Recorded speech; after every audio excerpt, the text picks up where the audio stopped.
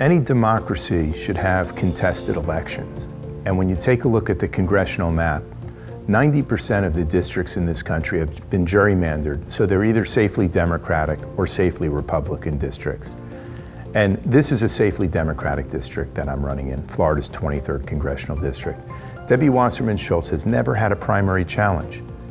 If you've got a safe district and you never have a primary challenge, where's the democracy in that?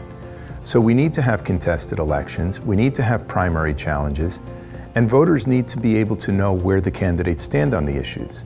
And debates are the way to do that. And I really question my opponent's commitment to democratic debates and even to democracy. As chair of the Democratic National Committee, she dragged her feet on the number of debates that were scheduled, and when they were scheduled, the Republicans had far more debates in prime time than the Democrats, and the Republicans ended up with a much higher turnout throughout all of their primaries than did the Democratic Party. That's not the way to grow the party. And then we look here, right here in our district. I sent Debbie Wasserman Schultz a challenge in April, asking her to debate in a series of 6 debates. You know, she's never even responded to my letter. She refuses, when asked by the press, to respond to the debate challenge. The Sun-Sentinel has called for debates. Michael Putney in the pages of the Miami Herald has called for debates, and she doesn't want to acknowledge that she even has a primary challenger.